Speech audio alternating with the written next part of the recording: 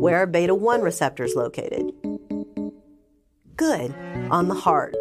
Where are beta 2 receptors located? Good, on the lung. Why do I want a patient with asthma to be on a selective beta blocker? Remember, the benefit for being on a selective beta blocker is we're going to minimize the risk of that asthma patient needing to bronchodilate and having that response blocked.